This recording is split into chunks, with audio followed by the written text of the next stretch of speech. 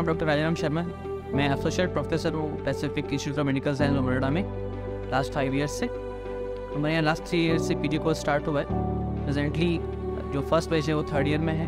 We have 6 PG radiology resident seats in our department. We have state-of-art virtual slide Siemens CT scanner and virtual 5 Tesla Siemens MR scanner.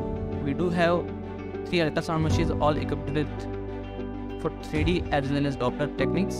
We have DR, CR as well as DSA for interventions. We are totally doing more than 100 ultrasound per day and more than 150 X-rays per day. The CT and MR are routinely done, which are more than 15 per day.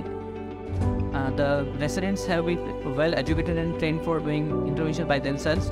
They are well competent to do all the ultrasound guided as well as CT guided procedures by themselves without any observation also.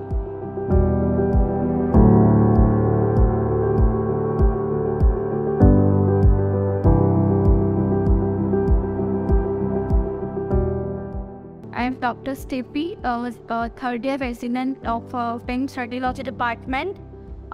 यहाँ पे हमारे department में CT, MRI, X-rays, USGs, elastography, फ्लूरोस्कोपी, DSA जैसे सारे investigation होते हैं।